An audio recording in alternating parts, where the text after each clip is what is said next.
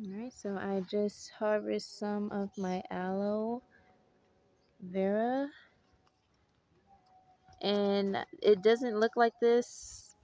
I literally cut it probably a few minutes prior to this, so I guess that's just a residue, like if you leave it open for a little while. I also have another aloe vera plant, but let's see how it looks on the inside. Okay, as you can see, like it's not that slimy to use as a gel.